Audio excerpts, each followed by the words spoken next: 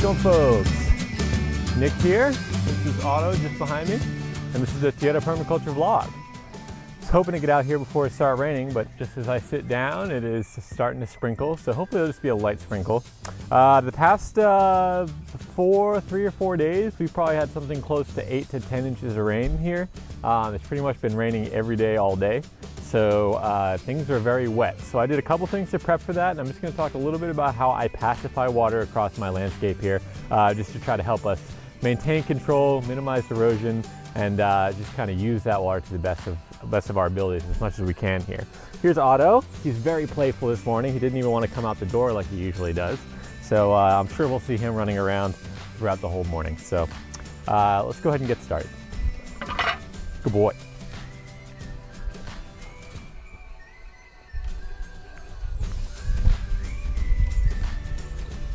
All right, so we're just gonna look really quick at yesterday's rain. So there's a full inch right there, easily a full inch with Otto coming in the background. And then we also have all of that, and on top of that full 1 inch. All right, there's 2 inches. So yesterday was 2.45-ish, looks like to me. So about 61 mil. Pretty crazy. And that was just yesterday. And a couple days before that, they were both 1.5 and 1.5 inches. There's Otto licking the grass. He likes to get the rain off the grass there. It's one of his little pastimes. Pretty funny to me. As you can see, we're pretty rainy out here already. It's starting to rain now. It looks like we're probably gonna have rain at least most of the morning. You can see the really dark gray skies, the mountain over here. Very kind of stormy. You can see the storm clouds here, really kind of dusty, cloudy over there. So it's pretty wet these days, and it's supposed to keep on doing that. I'm just going to try to do a quick vlog because I don't have too much time, because it's going to be like this, and it might start pouring at any point. So I'm going to try to quickly avoid that. So main thing I'm going to talk about is the rain. We got so much rain the past few days that I wanted to show you guys how I'm managing that water moving across my landscape so it doesn't erode anything. And actually I can use that water to our benefit here. So let's take a look at a couple of the systems. All right, so first and foremost, I have a lot of grass. That is because grass is really good at helping hold the soil together. And especially here in the tropics, I make sure that I have enough grass across the whole property that I can protect the sloped areas that I am not walking on so much, and B, use that area as mulch. So I'm kind of stacking a function here. So I'm using this grass as mulch throughout the gardens, as well as for compost and whatever else I need for bedding inside of the chicken coop, or both the chicken egg box, so they have something nice and soft to lay on. So this serves so many purposes on my site, but first and foremost, it's holding the stability of the soil, because this whole area, it's right along the edge here. You can see we have this weird kind of drainage channel. And yesterday, I think I have a shot of it going pretty fast and flowing, because it had been pretty much raining nonstop for about 2 or 3 hours when I came out and got some footage. So I'll leave a little bit of that over here so you guys can get an idea of how much water actually flows down here. So this all comes from the road drainage above, and it's all connected. It actually runs underneath this house. So you can see down there, there's this little channel goes down there. That's one of Otto's favorite place to play. It's this little cave. And it goes underneath the house and then up above there.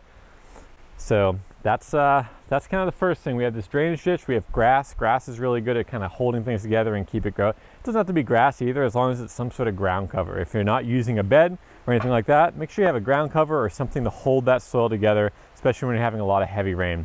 If you can't actually put down a lot of or get grass growing really quickly, if you're trying to get grass to grow, mulching. You can see here I mulch my garden beds to make sure they stay nice and protected from the rain. And it is picking up really quick, so I'm just going to go underneath, and I'll keep talking to you about mulch when we get underneath my little cover area. But back to mulch. Mulching, raindrops hitting the soil actually compact the soil up to 6 inches deep. So having a bare soil when there's a lot of rain, especially heavy rain, can actually compact your soil and make it hard for the roots to grow down and be happy and everything. So protecting your soil either with a living crop, something like, you know, grass, or a cover crop of some sort. Here's Otto taking a little bit of shelter underneath here. Sorry, I got distracted by Otto there.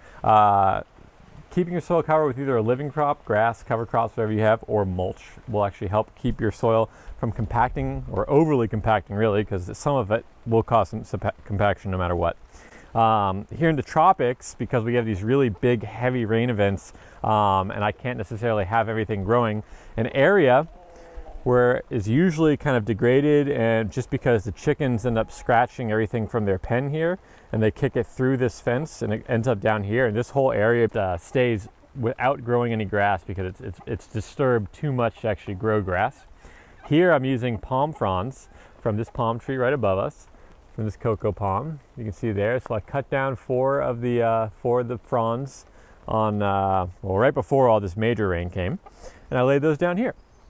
And these guys are helping just protect the soil from all that heavy rain right here, especially because I know there's nothing growing here. So before any major rain event like this, where I know I'm going to have lots and lots of rain, I always make sure that I try to cover this little area.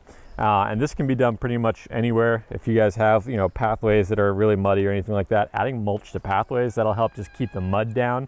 And also just keep you from losing soil with the rain, because as the rain's hitting the soil and it's moving down your property or wherever you are, it can carry that soil with you, and then you're losing soil. That's erosion. That's basically what erosion is. So trying to avoid erosion at all costs. Mulching is a really good strategy, and keeping all of your anything that's bare soil, keeping that with some sort of growth on it. Grass, cover crop, whatever you can, or in production. And if it is in production, then it just might need a little bit of extra shelter if it's going to be super, super heavy rain, if you don't want to lose your crop. That's just something you have to consider based on what your crop is. You can see here I have sweet potato growing. That's kind of the main crop right now in this bed. It's actually just, this whole bed's about to get kind of a revamp and replant. So it's kind of in the middle of the ground now. But right before this event, I noticed that there was a big kind of bare spot right there. So I just took a bunch of banana leaves there and threw them down just to give it a little bit of extra protection for this little rainstorm. I'll just pull those out when I'm done, when I do reset this bed in a little bit. So yeah, not too bad here. That's pretty much how I'm protecting the soil, mulching, and I'll show you really quick in one of these beds. I think I've already shown this, but up here, here's my most new bed that I planted. It's in this little protective covering because the chickens kept getting out, so I wanted to keep it from getting too damaged by those chickens. So I basically added this nice, easy, light layer of mulch. And that's basically protecting the seeds, and you can actually see there is some radish coming up. Actually, maybe you can't see. There is some radish starting to come up here.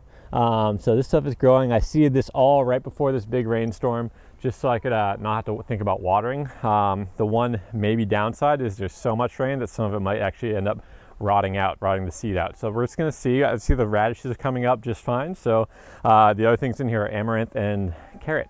So we'll see if any of those end up growing. The other thing I did here is, instead of just having the mulch layer here, I actually added a layer of this burlap kind of shade fabric. And what this is doing is it's just kind of giving the rain something to kind of hit on before it hits the soil. So it's going to slow down, boom, it's going to hit here, it's going to absorb into this, or it'll go through and then it'll drip down from there. So instead of being like a raindrop that's flying straight down from the sky, it's kind of giving a little bit of a buffer, and then it's going to go down. So you'll notice I did not do that with this bed. This bed was well mulched before the rain started, so I don't have to think about that, and it was directly seeded. But at this point, the chickens have got in here a couple times and destroyed a lot of it, as well as I think the mulch layer is a little too thick on this one. You'll notice you can't really see any bare soil, whereas here, if you look down, you might not be able to see it right now, but you can kind of see bare soil patches like in between there. You can kind of see through it to let the seeds poke out. So this one, I think I ended up mulching a little too heavily, so it is protecting the soil really well, which is good for me right now, but I may end up needing to reseed. There are some things coming up, and I think they might be all right, but we're just going to have to kind of wait and see what ends up coming up. This is why I always also seed into my little mini greenhouse over there. Whatever I'm planting, assuming that I can, like carrots I can't kind of start, those need to be direct seeded, but anything I can start, like the green onions, I have a whole 2 rows of those in the greenhouse that I can transplant in here, just in case these things didn't take off, and that's okay. So that is basically what I'm doing with the rain to kind of keep my beds safe. It's mulching, it's adding a little bit of protection above there, and it's just making sure that something's growing. That's the key. Make sure something is growing at all times. Real quick, I'll just show you these two beds just so you can kind of see. This one is probably the least mulched of them all, but it does have a nice canopy cover of these papaya. Well, yeah, they are. There's two papayas, and there's also these banana plantains right here. So it's giving it a nice coverage over there, so it's going to be protected from those heavy raindrops. This bed too, it's also probably one of my least mulched, but there is a decent amount of mulch on there. I had a lot of leaves and everything right before the rains, and then it also is protected here. So having some sort of high canopy cover to help you protect your garden beds, that's really good, especially in the tropics, because a lot of those times that high shade, that's what you need to keep your plants growing in that hot season. We're obviously not in the hot season right now, we're in the cool season, because this is in November in Puerto Rico. So it's actually been quite nice and enjoyable to be out here, with the exception of it's been raining nonstop for 4 days. So I haven't actually been able to really do anything out here. All right, so the last thing I'm going to talk about today is how I'm controlling the water flows across the site to minimize erosion and minimize harm to my to the system here. So first and foremost, it should be pretty obvious, but basically this is the uphill side, and then this is the downhill side. All the water comes down. There's the neighbor's property there. It comes down through the fence line, comes down into here, and then as it gets to this first little green strip here, this green strip right here is actually slanted slightly this way, so it kind of comes this way a little bit, and it comes down, and then right to where Otto's sitting there, being a perfect little guide marker. I think he's about to pounce on something. He's thinking about it. Right there, there's a small little piece of wood, and that's mainly a step, but it also serves as a really nice level sill. So this water here, whatever doesn't absorb into the grass here and is excess, it actually will end up going this way, heading down to this rock here, right where Otto is, and then moves down here onto this little platform. And I'll talk about that in a minute. Anything that's along this kind of greenery right here, it just moves down this slope. And that's why this whole slope is grass, so it can basically take care of itself, and I don't have to think about the water. And anything going down here, you can see right underneath the greenhouse, there's a little bit of a cutout where that wall is, and that's where all that excess water ends up flowing right down and into this little drainage. So this whole side of the property ends up draining straight down or soaking into the soil. That's obviously another option there. Up here, right before this rain, I actually broad forked this area. I actually used a garden fork. It wasn't a broad fork, but basically I stuck in the garden fork as deep as I could, and I lifted the soil. So I'm not turning it. I'm not trying to destroy the grass there. I want the grass to stay, but I'm adding some aeration holes and some holes for the water to actually percolate through down to the lower layers of the soil. And I'm also lifting, so the entire soil structure kind of lifts up, gets a little bit of extra air, and it also allows some extra drainage. So right before this whole storm, I did that to this entire length. So this area was able to sink a lot more water than it usually did. I didn't actually see too much water running off this way like I usually do. So I'm glad I got to that. All right, moving on to this section. Actually, I guess we'll start over here. So any water that's coming from this part of the property down, as well as the water that's coming off of this roof right now, it comes down and hits this. You can see this is kind of like my scrap area, so I throw everything where I just need to put it somewhere for some time before I clean it up. So apologies for all the messiness. But this whole thing comes down here, it drips there, and then some of it will run down into the chicken pen, but a lot of it comes this way and into this little step here. And then these little stepways, this also serves as a water flow. So I allow any excess water that doesn't go this way to come back towards me, and it ends up coming down here, falls down here, flows down, and hits that big kind of stepping stone right outside the gate here. All right, so the water here, you can see, I'll play some footage from yesterday so you can get an idea of how the water flows, but this whole area actually slopes slightly this way. So it goes that way towards the middle there, and it's slanted at about a 1% slope that way. So any excess water that hits here, it's going to avoid going into directly into this bed, but this whole pathway is actually an area where it can actually soak in. So there's about 3 inches of gravel here, so there's lots of room for the water to kind of get in here. And then whenever it hits that base and starts flowing, the entire flow is just a slight flow this way. So I'm slowing that water down and I'm allowing it to soak as much as possible. And I'm basically spreading it. I'm spreading it out. So instead of having it all in one area and concentrated and potentially causing erosion, I'm really causing it to slow it down, spread it out, and soak it in. That's what I'm doing. So it slows down on this nice level or close to level surface that has a slight grade that way. And then I spread it out and allow it to soak. So any excess water, anything that is over the amount that this system can handle, ends up coming towards us here. Now I'm on the other side. It comes towards us here. And then this right here, this wooden piece, that's what I call a level sill spillway. You can make these out of clay, you can make them out of rock. There's so many different ways to do it, right? But this one little piece of wood acts as a level sill, and the water flows really passively over the lip of that.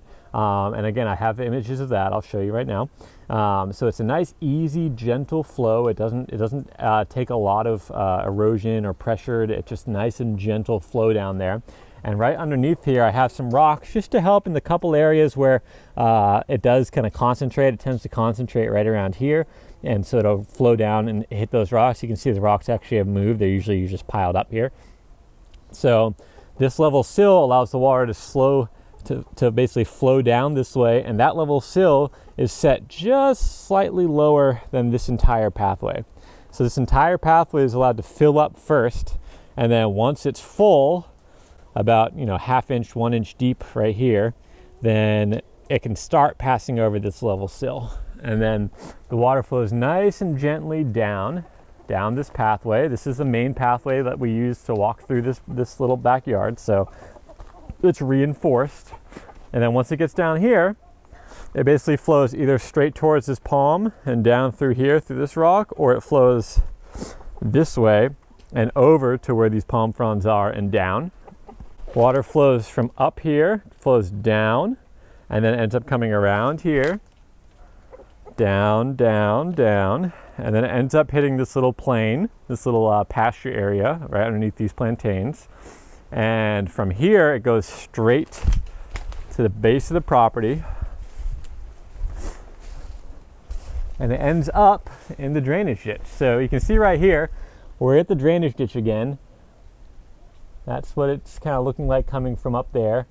This area is actually overgrown. I probably should have cleaned this out before this storm, but it actually held just fine, and it's going to help filter any kind of toxins out of here. But right here, at the very bottom here, this is an area where I want to make sure I protect, because this is where I'm going to, my last chance to keep the soil on my property. So I actually have a row of sugarcane right here that I'm hoping to basically create a nice big bunching clump of sugar canes to help just hold back any soil from going that way and losing it off the property, because this is the bottom of the property. At this point, once it gets to this area right down here, this is where I need to stop any soil from leaving. And so it's nice to have this little pasture area, because the pasture area is also going to kind of hold anything. And it's a nice flat area to deposit all that excess soil, anything that is washing down.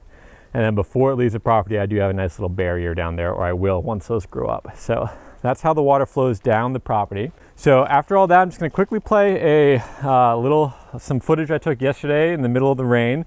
It was pouring for about an hour and a half, 2 hours, and I came out here and got some nice footage of the actual flows. So I'll play that now just so you can get an idea of how those are flowing. I've already played a lot of it, but just to give you an idea. So starting here, I'm basically going to show you, here comes the cat down the hill, and I'll actually cut over to the shot I have of the water flowing down this way. So you can see a nice gentle flow down the pathway, easy flow. The one spot that it actually kind of gets to potentially some erosion is actually right here.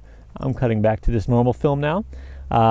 You can see here, I have these set up so that I can actually flow water through. So the path runs down, and this is all gravel, and right here behind these two pieces of these cinder blocks, right here I have a cutout area about 6 inches, and I have a bunch of large rock and then all the gravel on top. So as the water flows down here, it sinks in right behind here, and it can actually flow right through the middle there of these cinder blocks. And the cinder blocks, they were actually old, and they're full of stuff.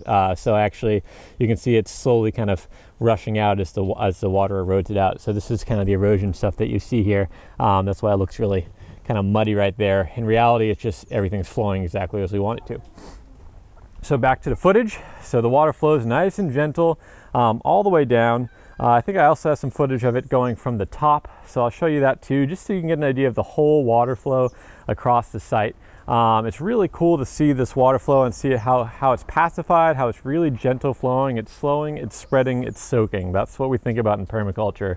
How can you slow the water down, spread it out, and soak it in before you then allow it to move down your property and off your property or to wherever you're sending it, whether that be a pond, whether that be a swale, whether that be just somewhere, a drainage ditch, wherever you need to put it based on you know, your context. So yeah, I just wanted to share that experience of the heavy rain and seeing how the actual heavy rain is affecting the design work that I did back here and seeing whether or not things are holding up. So far, so good. We're always making adjustments. We're always seeing what's working and what needs adjustment and going from there. So this certainly isn't a finished system. It's always being tinkered with a little bit, but so far everything seems to be working pretty well. And I just want to share that with you so you can get an idea of how I'm managing the water flows across this property, even when we're having these massive rain events, dropping like 2.5 inches of rain in 24 hours or more, because that happens quite often here. So hope you guys enjoyed that. I'm gonna call it for now because it looks like we have some more rain coming in. I just need to take care of the chickens real quick, but I'm sure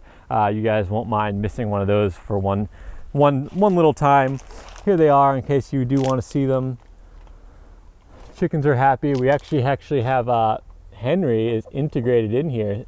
I actually had to do some work to keep everyone in because they kept getting out, and since I did that, Henry hasn't figured out how to escape and he's just decided to integrate in. So that's some good news. We also learned in some fresh news that Henry is in fact a rooster. So it is Henry the he. Finally have identified Henry as crowing, so that's a pretty fun little new stuff. So that just means that likely Henry will end up being culled because we don't really need another rooster here, and most of the people we know are only going to take a rooster for eating anyway. So likely it's going to be a harvest whenever we need some extra chickens. So poor Henry, but for now he'll have a good life. And it makes more sense why he wasn't integrating so well, because he was a rooster and our rooster was probably very against letting another rooster join his flock. So makes a little bit more sense now. It's nice to know that it wasn't just us doing something wrong. It's just that's how things are panning out. One last look at Otto here. He's saying goodbye to you guys as I'm wrapping up here. Good boy. He got a little bit wet, but you can see Otto doesn't really mind being wet. You can see he's soaked right now, but that's normal. He'll walk out in the rain, no problem at all. He's an odd cat that way. So, all right, guys, hope you enjoyed that. Hope that kind of gave you an idea of how I'm managing the water flows across my site and a couple of different strategies to help you protect your soil and also manage the water flows across your site in those heavy rains, especially in the tropics. These kind of methods can be applied pretty much anywhere, but I am in the tropics, and that's kind of where I'm specifying most of my techniques here. So hope you enjoyed. If you have any questions, feel free to leave them below. And if you do like what I'm doing, please share this video or another video that you see, or subscribe, share the channel. It just helps me get the word out there and get more viewers, and just kind of give me some motivation to keep going. Every time I see these things shared and those viewer counts go up and everything, it just makes my day. So I'd really appreciate that. And yeah, until next time, have a good one.